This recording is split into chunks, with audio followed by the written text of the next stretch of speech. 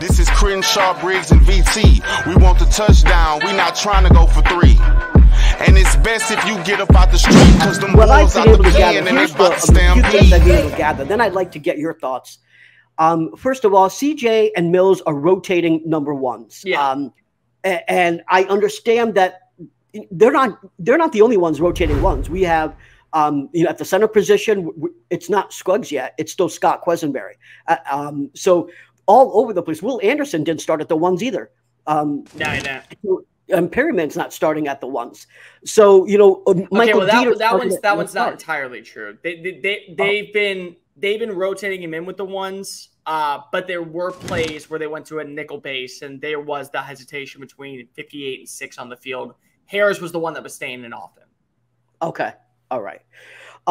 So basically I see the strategy from DeMeco is that he doesn't want to just give the keys to anyone. He wants every single person to fight for their job, and he really doesn't care about draft position, how much you're paying them. They're going to fight for their job. That's what it seems to me. I like it. The only problem I have is lack of experience. Like I think most people would agree that we don't lack talent anymore. What we lack is experience. And if those ones don't have the necessary experience out there, are we doing them a disservice by trying to play this game saying earn your job? What do you think about that? Yes and no. You watch what happens to Carolina right now, and they basically came out and said, nope, he's QB1. We're not going through the song and dance of Andy Dalton. Andy's the veteran who's here to be a backup. Bryce Young's our starter week 1. It's not that level, but what I do think is it is about just kind of learning how to play with your teammates. I brought this up on a podcast, I think, last week, where I want to be able to see cohesion with every single player in that locker room with CJ Stroud, because you are the leader of the offense. You are the one that is calling the shots on the field. You're the one making the audibles. You're the one that has to know exactly which way your right tackle's blocking while also knowing which route your slot receiver's running. And at the time, you have to go ahead and throw it. You have to be on anticipation. You have to be on the timing. You have to be on the mechanics. You have to be on the accuracy. You have to be on the touch. You have to have all these other nuances while also paying attention to a blitz that's coming up the middle and trying to evade the pressure. So a quarterback's job is to know everything about the offense. And so right now, I also need to know what are the strengths and weaknesses of everyone on said team. So I want to know what happens if, say, Kenyon Green gets hurt during week 2 and they have to throw in Michael Dieter. I need to know what Dieter's going to do on the field. I need to know where are his weaknesses? Where are the glaring parts of his game to where I have to now prepare for blitz coming up the middle, bull rush is coming up the middle. How can I better myself to get rid of the ball, feel the anticipation, and build a rapport with those receivers? That's where you're at right now when talking about CJ Stroud and Davis Mills. I want them to know everything about the offense.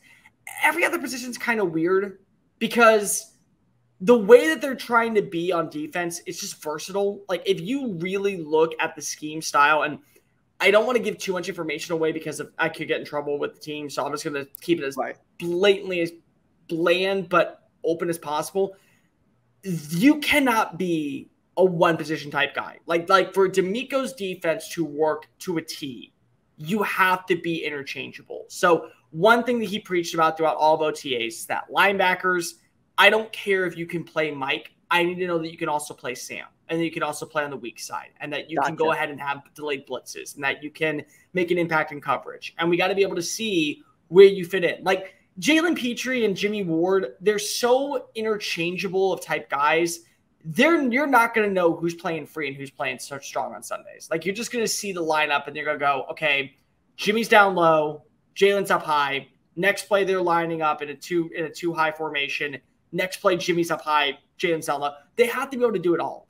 And so I think right now, especially at positions that aren't solidified, which is left guard, center, third linebacker. And again, when he was in San Francisco, there's a guy, and I know that you guys hate them, but there's a guy by the name of Azeez Al-Shakir who signed a 1-year deal with the Tennessee Titans.